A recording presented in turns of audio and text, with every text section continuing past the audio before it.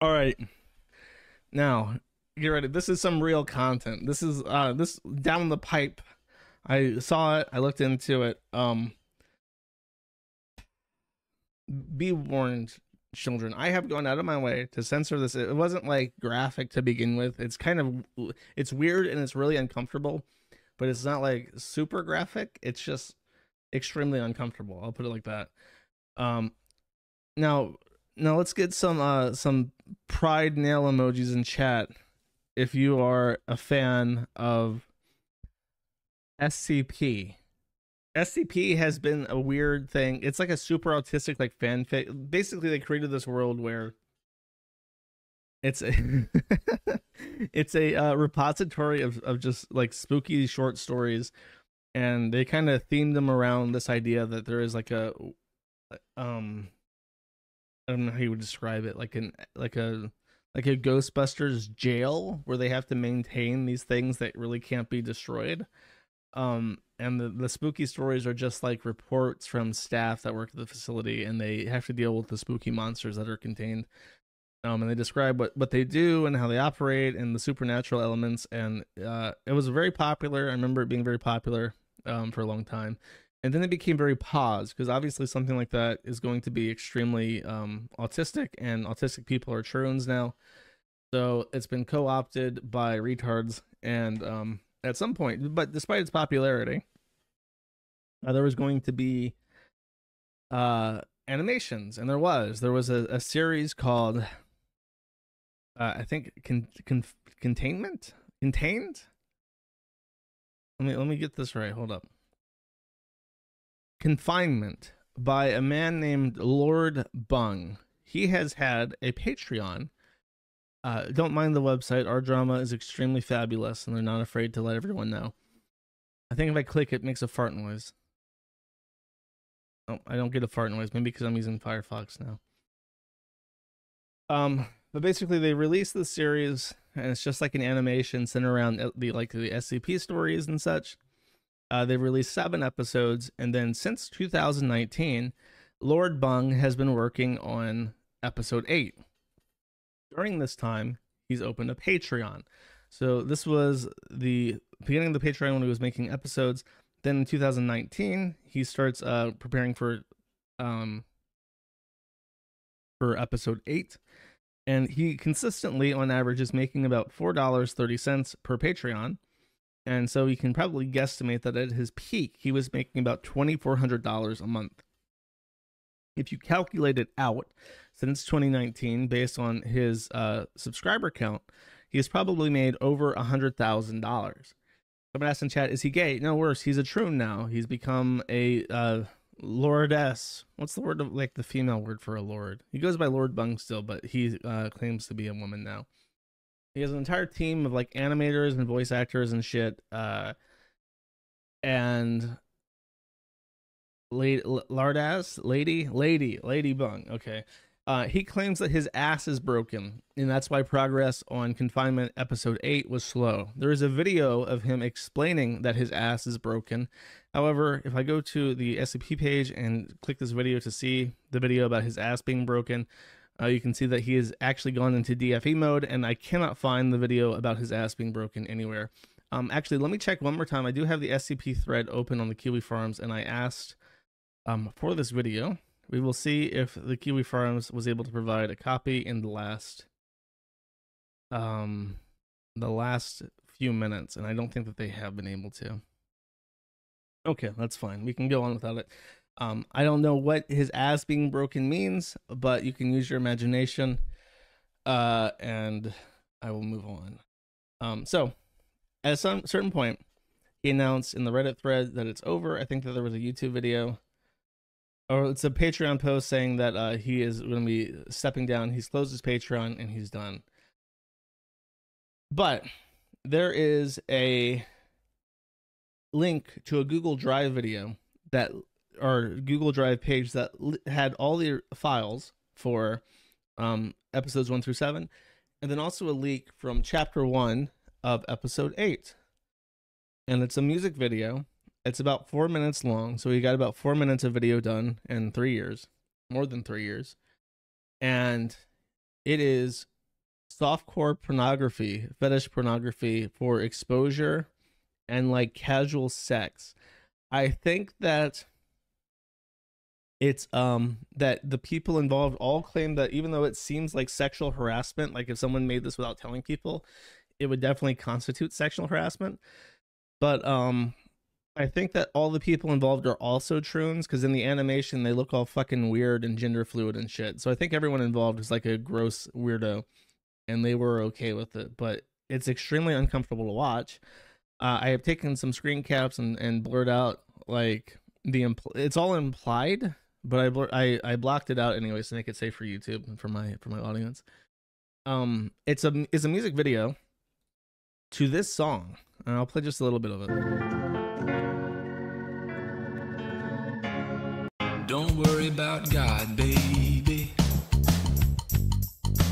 He's got a plan, it's true. It's called 6 Feet by Zelinki. It is actually an original soundtrack that was made in 2019 and released to YouTube. So he actually had composition and music ready to go for this thing, and he only completed like the weird sex video for this. So let us begin. I have some only a couple screen caps. I'll guide you through it.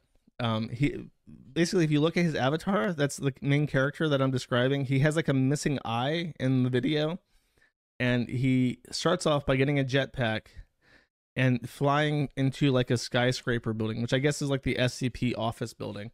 He's naked and he is pressed up against the glass like this, and there's like lots of blushing, like anime style blushing, like oh my god, a penis, and then nosebleed, spit out, a big blush, oh my gosh, I can't believe it's a penis. Then from here he slides off this building and lands down, and then oh my god, there's more blushing, and it's so diverse. I think these are all self inserts of the different people working on the project. And then he gets away from these people who are staring at him naked, and he puts on a belt that supposedly should make him invisible, but I don't think that it does. The way he puts on this belt is the most awkward, uncomfortable thing ever, and this is dead set why it's a fetish thing. You like see it from this angle. There's like the belt of Adonis, and there's also like the very beginning of the penis where it like inserts into the pelvis, and it's like a weird point of view. It's extremely uncomfortable to watch, and I'm forced to assume that this is Lord Bung's fetish, and he put this in here deliberately to make people uncomfortable. We are 1 minute and 30 seconds into a 4-minute long video. At some point, he breaks into the facility, I guess using his invisibility belt, and he attacks a guard who is urinating. There's a fight, and they dock, and oops, big blush, so embarrassing. Our penis and balls are touching as we fight. How uncomfortable. We are 1 minute 49 seconds into the fight. Then, running away from the bathroom, he slips on some lube and slides on one foot, and whoops, he's accidentally penetrated this woman who's doing this weird pose in a naked yoga room that I guess that they do in the SCP offices. We are 2 minutes into this video. He then runs away after having accidental sex with this weird shaved head Native American woman in the naked yoga room, and whoops, he slips on soap into the intersex co-ed showers, and everyone's like, oh my god, look at his dongus, isn't this embarrassing? And then we're 2.5 minutes in. There is about a full minute of convenient censorship, implied sex and nudity that results in like a mass orgy between all the people in the co-ed shower. There is one woman who manages to avoid being molested. She escapes to the ceiling of the facility and crawls along the vents like a sloth would on a branch of a tree. However, the main character escapes to like a laundry room and sits on the laundromat. Then she falls off of the vent she is on and accidentally impales herself on his penis, and then accidentally starts the washing machine, and the washing machine stimulates sex for them. And that's it. That is $100,000 of content to masturbate this troon who has a very obvious fetish for like accidental sex and like mingling and exposure. And after trooning out and breaking his ass, he just gives up and says, I got what I wanted out of this. I have my consent accident footage. I'm done. Bye-bye. And supposedly all the people involved in this are okay with it. But I imagine if they were not okay with it, they would not have the ability to say so anyways. Says, I stopped my Patreon a few weeks back. If you want to download my videos, do it now because I'm going to delete this channel in a day or two. And he already has. He gave it literally like a day before everyone started making fun of him. And he retired. So money well spent, I guess.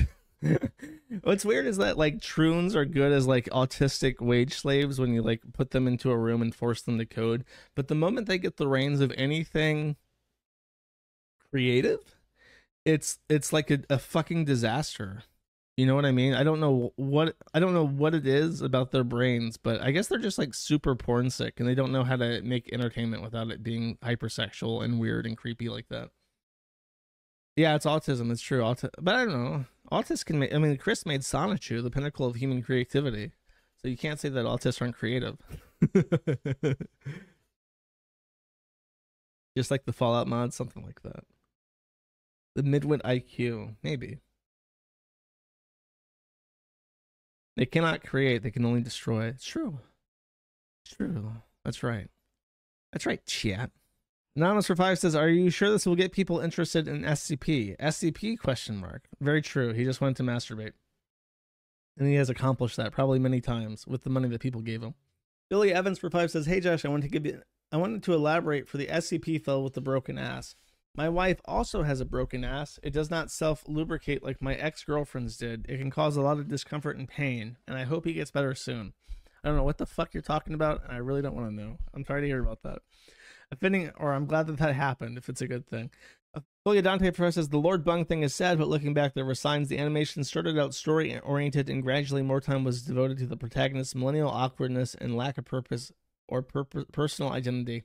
And dude, weed, Lamau. Yeah, maybe weed is like a trooning thing. We need to do studies into the association between marijuana and trannies and see what the link is.